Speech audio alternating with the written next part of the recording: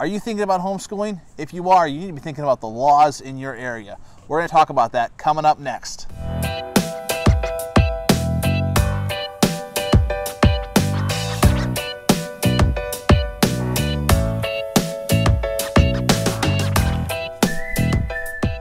Hey, welcome back to Molding Our Monkeys, where we're talking about our journey of molding our monkeys, our journey of homeschooling, and hopefully answering some of your questions when it comes to what does it look like for you to homeschool in your house. We're going to talk today a little bit about laws, but just as a disclaimer, laws are always changing. Every area is different, every state is different, and then those things just have a tendency to kind of evolve and change. Just here in Iowa, I think there was 3 or 4 laws that at least were proposed for changing some of the homeschooling laws in Iowa. They didn't pass in Iowa, but it was just some stuff that we had to kind of keep an eye on and say, okay, is this going to change the way that we do things? So that's just a little bit of a disclaimer of some stuff you need to be thinking about. You're going to have to do some research. Go ahead. One of the things to think about here in Iowa, like we said, we've got some pretty relaxed homeschool laws. We don't have to report to the state anything as of right now, but we've got some options. And so a couple of things to be thinking about is, do you want to be able to receive services from the public school, or do you want to have your kids dual enrolled so they're able to take a class or two or from the public school, or participate in a sports team or a music team or whatever?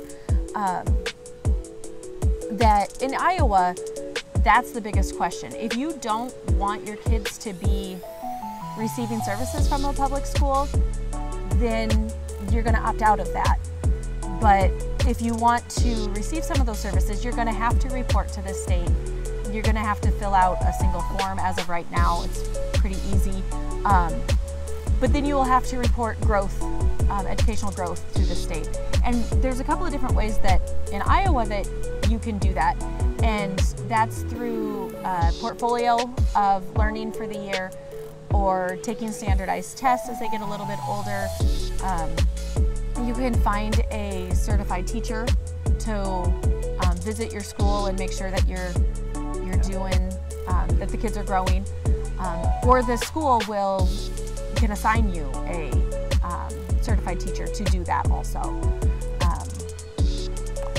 There's a website called the Homeschooling Legal Defense Association. It's a mouthful. And I'm going to throw up a graphic here of a little bit of what they think the different laws around the country look like as far as how friendly they are to homeschooling. So if you see your state on there, that's going to kind of give you an idea of what that looks like. We're going to put a link to their website in the description of this video, so you can take a look at that and check out the laws in your own state. Another place to look is for Iowa. It's the homeschoolia.org. Has a lot of really great information, a lot of detailed information on what's expected, the different options that you have. But also, if you can't find that for your state or your area, look up the state's Department of Education website. They'll have that information on there. It's not necessarily as user-friendly, but it's there. It'll give you a jumping point. Yeah, one of the things that Stephanie tries to do is keep more records than are necessary. Yes. To record more than what we actually have to turn in. So if those laws do change, we've got proof that we've been educating our children. And we'll talk a little bit more about what that looks like as far as keeping records and those kinds of things in a later video.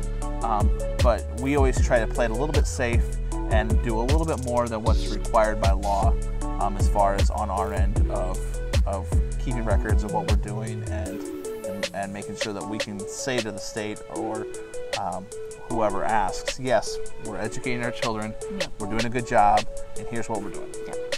So, like I said, if you've got some advice for maybe some state stuff in a different state other than Iowa, and you want to share that in the comments, maybe some of your experiences homeschooling in somewhere else, we would love to hear about that. Maybe some of the resources that were helpful for you in understanding the laws in your area. Maybe somebody else has some questions and you can answer those. So we'd love to hear those in the comments. We'd love for you to subscribe. We're going to be continuing to answer some of these questions and hopefully sharing with you some helpful advice for your homeschooling. So we hope you stick around.